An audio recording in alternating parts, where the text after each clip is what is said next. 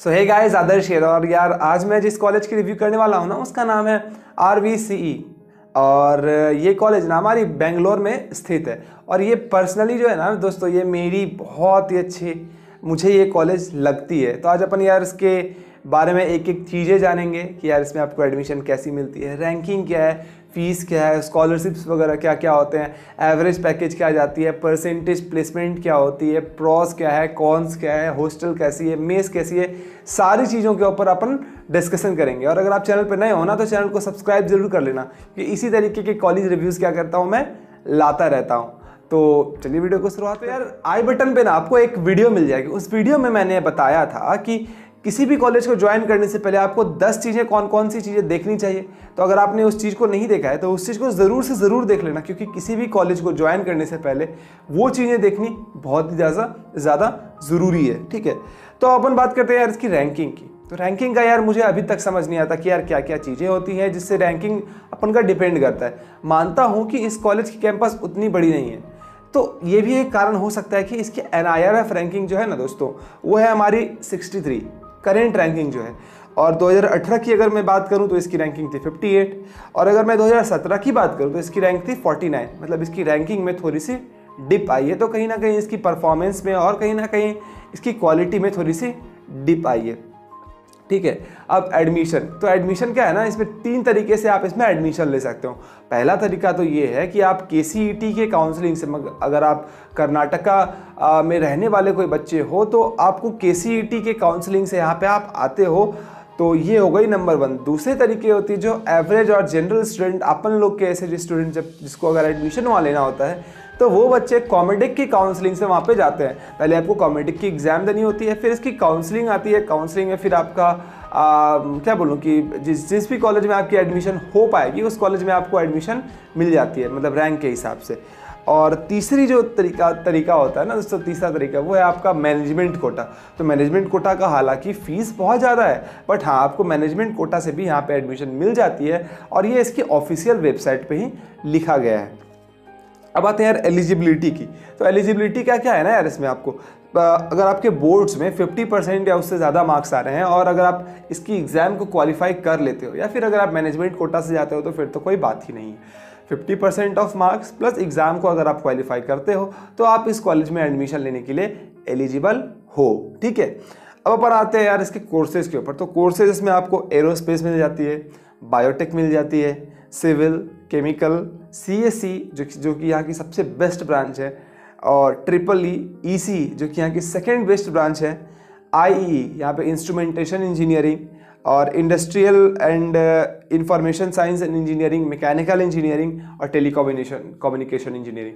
But इसमें से आपको कौन से ब्रांच को सबसे अच्छा प्रेफर करना है वो मैं अभी आगे आप लोगों को चल के वीडियो में बताऊंगा कि कौन सी ब्रांच को आप लोगों को लेना है। ठीक है, बताएं इसकी फ़ीस के ऊपर। तो फीस भी यार इसमें आप लोगों के 2 या 3 तरीकों के फ़ीस होते हैं। फ़ीस का मतलब ये कि सपोज़ अगर आप कॉमेडिक की काउंसलिंग से अगर जाते हो, तो कॉमेडिक की काउंसलिंग से जाने से आपको थोड़ी सी ज़्यादा फीस लगती है। और अगर आप KCET के काउंसलिंग से जाते हो तो आपको कम फीस लगती है। अगर आप कॉमेडिक से जाते हो तो राउंड अबाउट आप मान सकते हो कि 1 साल की आपको 2 लाख रुपए पड़ती है। वो ट्यूशन फ़ी और सारी चीज़ें हो जाती है। इसमें आपकी हॉस्टल मेस ये सारी चीज़ें इंक्लूड नहीं है। मतलब 8 लाख आपकी ट्यूशन फ़ी हो गई। और अगर आप KCET की काउंसलिंग से जाते हो तो आपको 37,000 पर ईयर ही लगते हैं। तो कहाँ 2 लाख और कहाँ 37,000, तो you can see the difference. ठीक है, अब अपन आते हैं यार इसकी मेस और हॉस्टल चार्ज। तो यार मेस और हॉस्टल दोनों चीज़ों को अगर आप मिलाओगे ना, तो आपको राउंड अबाउट जो खर्च पड़ेंगे वो है 1 लाख रुपए 1 साल की।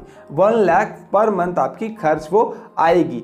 तो 4 लाख इसकी हो गई। तो अगर मैं ओवरऑल बोलूँ, आपको सारी चीज़ों को अगर मिला के बोलूँ, तो आपके 11 से लेके 12 लाख के बीच में टोटल खर्च जाएगी RV कॉलेज जैसे इतने हाई स्टैंडर्ड कॉलेज में पढ़ने में। ठीक है, अब आते हैं यार इसकी स्कॉलरशिप में। स्कॉलरशिप तो एज सच कोई आपको कॉलेज स्कॉलरशिप प्रोवाइड नहीं करती है। स्कॉलरशिप आप अपने एंड से अगर कोई स्कॉलरशिप अगर आप बाहर से लेना चाहो तो ले सकते हो। आप लोगों को जाके कॉलेज को एक बार इन्फॉर्म करना होगा, तो कॉलेज आपकी फुल मदद करेगी कोई भी स्कॉलरशिप को अवेल करने के लिए। ठीक है, तो ये तो हो गई स्कॉलरशिप। अब अपन आते हैं यार इसके कैंपस में। तो कैंपस यार इसकी कब बोली जाती है कि काफ़ी ज़्यादा ब्यूटीफुल है। डेफिनेट सी बात है यार कि जिस जगह पे ये कॉलेज है हमारा, वो कॉलेज उस जगह पे ब्यूटीफुल होना बनता भी है। लेकिन इस कॉलेज की एरिया, कैंपस एरिया उतनी ज़्यादा नहीं है। हाँ बहुत अच्छी है, 55-60 एकड़ भी कम नहीं होती। लेकिन अगर आप इसकी तुलना अगर और भी किसी प्राइवेट कॉलेज से करोगे, लाइक आप VIT से करोगे, लाइक आप MIT से करोगे, लाइक आप और भी थापड़ यूनिवर्सिटी से अगर करोगे, तो उनकी जगह पे अगर आप इन्हें रख के इसे रख के देखोगे तो यार कहीं ना कहीं इसकी कैंपस उतनी अच्छी, उतनी आलीशान सी कैंपस इसकी नहीं है। बहुत सारे बिल्डिंग्स तो अभी बन ही रहे हैं इसकी। अब अपन आते हैं यार इसकी सबसे मेन थिंग कि प्रॉस और कॉन्स इस कॉलेज की कौन कौन सी है। ठीक है, तो ये एक स्टूडेंट की पर्सपेक्टिव है। मैंने कुछ वेबसाइट्स पे जो छाना तो इससे मुझे कुछ चीज़ें पता चली है। कुछ डिफेम विफेम करने की मैं कोशिश नहीं कर रहा कॉलेज को, या फिर कुछ पेड प्रमोशन भी हमारी नहीं। प्रॉस सबसे बड़ी बात क्या है ना कि यार ये हमारी बहुत ही पुरानी कॉलेज है। पुरानी का इन द सेंस कि यार ये कॉलेज 1963 में हमारी बनी है। मतलब कि ये कॉलेज से हमारा तकरीबन 55-60 साल होने को आ गए। इसका मतलब क्या कि इतने दिनों में जितने सारे एलुमनी यहाँ से निकले हैं, जितने सारे स्टूडेंट निकले हैं, वो कहीं ना कहीं बहुत सारे अच्छे पोजीशन में भी हैं। बहुत सारे तो ऐसे भी हैं जो मिलियनर हैं, बहुत सारे ऐसे भी हैं जो कि मिलियनर हैं। तो कहीं ना कहीं आपको एक एलुमनी पावर बहुत अच्छी मिलती है। एलुमनी पावर का ना किसी भी कॉलेज के लिए बहुत बड़ा सपोर्ट होना ज़रूरी है। क्यों ज़रूरी है? सपोज़ अगर आपको कहीं बाहर में जाके कॉलेज स्टडी करनी है, या फिर आपको फॉरेन स्टडी में जाना है, या फिर आपको किसी कंपनी की इस्टेब्लिशमेंट करनी है, या फिर अगर आपको कहीं पे जॉब के लिए कुछ दिक्कत आ रही है, या फिर कुछ वैसी प्रॉब्लम्स अगर आ रही है, तो उन लोगों से आपको बहुत ज़्यादा मदद मिलता है। तो किसी भी कॉलेज को ज्वाइन करने से पहले क्या क्या चीज़ें हैं वो आई बटन पे है, प्लीज़ जाके देखो। उसमें मैंने एक एक चीज़ों को अच्छे से बताया है, इसीलिए मैं कह रहा हूँ कि उसे देखना आप लोगों के लिए बहुत ज़्यादा ज़रूरी है। अब आते हैं यार सेकेंड पॉइंट पे, तो इसकी फ़ीस और पैकेज की रेशियो। फीस और पैकेज की रेशियो, सपोज आपकी फीस 8 लाख के करीब है और पैकेज भी अगर आपको 8 लाख, 8.5 लाख या 9 लाख की लग जाती है, तो फीस इस टू पैकेज की रेशियो इसमें काफ़ी अच्छी है। इसलिए इस कॉलेज को आप लोगों को ज्वाइन करना चाहिए। अब एवरेज पैकेज इसकी 8 लाख के करीब है। आप विश्वास नहीं करोगे, इसके एवरेज पैकेज 8 लाख के अप्रॉक्सीमेटली इसकी एवरेज पैकेज वो जाती है। हाईएस्ट पैकेज की अगर मैं बात करूँ तो वो 50 लाख है। ठीक है, और सबसे अच्छी बात क्या है ना कि इसमें ज़्यादातर अच्छे बच्चे आते हैं। मतलब कि कुछ बच्चे एडवांस दिए होते हैं, उस पर उनके 14-15 हज़ार रैंक आए, तो वो यहाँ आ गए कि यार उनको वहाँ पे कॉलेज नहीं मिला। कुछ बच्चे JEE मेंस दिए, उनकी 35-40 हज़ार रैंक आ गए, उन्हें CSE चाहिए था, ECE चाहिए था, उन्हें अच्छे कॉलेज में वहाँ पे मिला नहीं, अच्छे NIT में, तो वो फिर कॉमेडेक दे के अपने इस काउंसलिंग से इस कॉलेज में उन्होंने एडमिशन ले लिया। तो बच्चों की स्टैंडर्ड यार इसमें काफ़ी अच्छी है। हालांकि बच्चों का स्टैंडर्ड थोड़ा सा पिछले 3-4 सालों में गिरा है, but still this college has more to offer to you. मतलब बहुत सारी चीज़ें आप लोगों को ये दे सकता है अपन। ठीक है, उसके बाद मोस्टली जो है ना यार यहाँ पे क्या कहते हैं, CSE ECE की जो बच्चों की प्लेसमेंट है वो हो जाती है, क्योंकि कंपटीशन काफ़ी अच्छा होता है, काफ़ी अच्छे बच्चे भी होते हैं यहाँ पे, अच्छी ढंग की पढ़ाई भी कराई जाती है, तो आपकी प्लेसमेंट जो है दोस्तों वो हो जाती है। ठीक है, उसके बाद इंटर्नशिप के लिए आप लोगों को अच्छा अपॉर्चुनिटी मिलता है, चाहे वो इंडिया में इंटर्नशिप करने का मौका मिले या फिर मिल जाए आप लोगों को फॉरेन में इंटर्नशिप करने की, तो इंटर्नशिप के लिए आपको ठीक ठाक सा मौका मिल जाता है इस कॉलेज से। तो ये तो होगा यार इसकी प्रॉस। अब कॉन्स के ऊपर अपन बात करते हैं, तो कॉन्स चलिए देख लेते हैं यार। स्टूडेंट टू टीचर रेशियो, मतलब एक टीचर और 20 स्टूडेंट, तो कहीं ना कहीं यार एक जो कम्युनिकेशन गैप है ना, वो कम्युनिकेशन गैप आप में बढ़ता जाएगा। और IITs और NITs की अगर मैं बात करूं तो उस जगह एक यही चीज़ है कि जो कि बहुत उस कॉलेज को अच्छा बनाता है कि टीचर टू स्टूडेंट की रेशियो जो है ना वहाँ पे बहुत कम होती है। सपोज 1:9 या 1:10 या 1:14, अप्रॉक्सीमेटली 1:10 या 1:12 के करीब होती है। लेकिन प्राइवेट कॉलेजेस में एक यही जो चीज़ है जिसको अच्छी करने की बहुत ही ज़्यादा ज़रूरी है। ठीक है, उसके बाद इंफ्रास्ट्रक्चर, यार इंफ्रास्ट्रक्चर है काफ़ी अच्छी, मैं मानता हूँ, लेकिन इंफ्रास्ट्रक्चर कहीं ना कहीं से और भी ज़्यादा डेवलप करने की ज़रूरत है अगर इसे वर्ल्ड क्लास प्राइवेट इंस्टीट्यूट बनना है।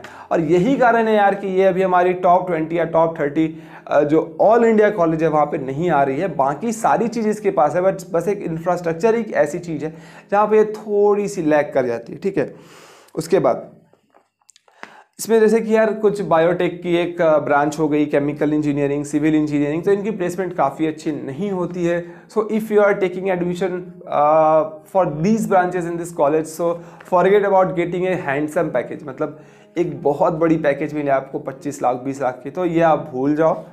इसी रैंक पे अगर आपको कोई और भी अच्छी कॉलेज है, उस कॉलेज में अगर आपको CSE IT ECE मिल जाए, खास करके बेंगलोर जैसे शहर में, तो आप लोगों को उसके लिए जाना चाहिए, ना कि आप लोग केमिकल इंजीनियरिंग और सिविल इंजीनियरिंग इस कॉलेज में ले लो। तो होपफुली आपको चीज़ें समझ में आ रही होगी कि मैं क्या कहना चाह रहा हूँ, ठीक है। उसके बाद अटेंडेंस यार एक मेजर कंसर्न है, आपको 75-80% अटेंडेंस आपको रखनी पड़ती है। अगर आप नहीं रखो तो आपको एग्जाम से डिबार्ट लिस्ट कर दिया जाता है, और डिबार्ट लिस्ट तो किया ही जाता है यार। और फिर क्या कहते हैं, ID कार्ड, बच्चे कहते हैं कि यार ID कार्ड आप लोगों के लिए बहुत ज़्यादा ज़रूरी हो जाता है, और अटेंडेंस कंपलसरी है। तो कुछ बच्चे जब आप कोई अलग चीज़ की तैयारी करना चाह रहे हो ना, किसी भी चीज़ की तैयारी आप करना चाहो, डजेंट मैटर, आपको वो करने का एक फ्रीडम नहीं मिलता है, और अच्छे से आप उन सारी चीज़ों की तैयारी नहीं कर सकते हो, तो कहीं ना कहीं ये कौन सा आप इस चीज़ को मान सकते हो, समझ रहे बात को। उसके बाद आते हैं यार इसकी कि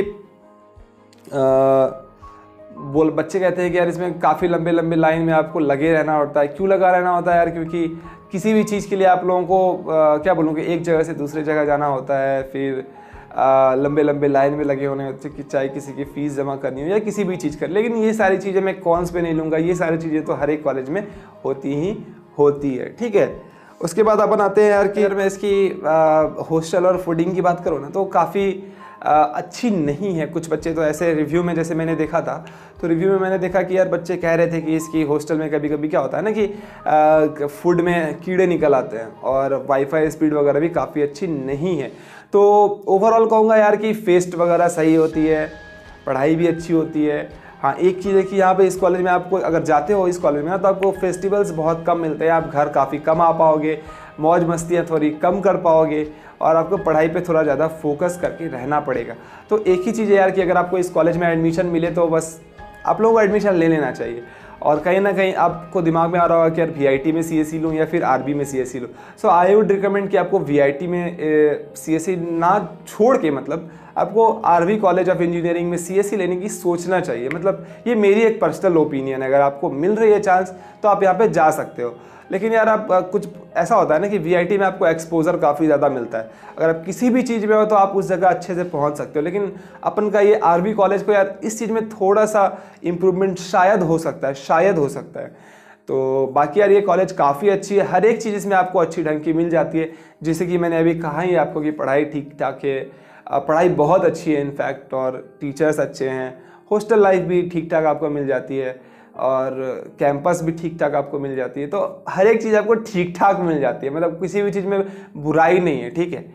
तो आई वुड रिकमेंड कि आप RV college of engineering choose करो। और मेरी कहीं ना कहीं यार पर्सनल ये चॉइस रहती है, क्योंकि ये कॉलेज मुझे बहुत ज़्यादा पसंद है, खास करके इसके पैकेज, एवरेज पैकेज, प्लेसमेंट वगैरह को लेके। काफ़ी बड़ी बड़ी कंपनी जो है यहाँ पे दोस्तों विजिट करती है। सो ये आप लोगों के लिए एक अच्छा चांस बन सकता है। बाकी यार अगर इसी तरीके के कॉलेज रिव्यूज़ अगर देख रहे हैं तो क्या करना है आप लोगों को, वीडियो अगर पसंद आए तो लाइक कर देना, अगर नहीं पसंद आए तो डिसलाइक कर देना, ठीक है। दोस्तों के साथ शेयर कर देना, क्योंकि यार ज्ञान शेयर करने से बढ़ता है। तीसरी चीज़ क्या करना है आप लोगों को, चैनल को सब्सक्राइब करके नोटिफिकेशन बेल को दबा देना। क्यों? क्योंकि जब भी मैं वीडियो बनाऊँ नोटिफिकेशन आपके पास पहुंच जाए, कोई भी इंपॉर्टेंट वीडियोस आप मिस ना करो। तो लेता हूँ अलविदा, मिलते हैं अगले सप्ताह और एक एजुकेशन वीडियो के लिए। तब तक के लिए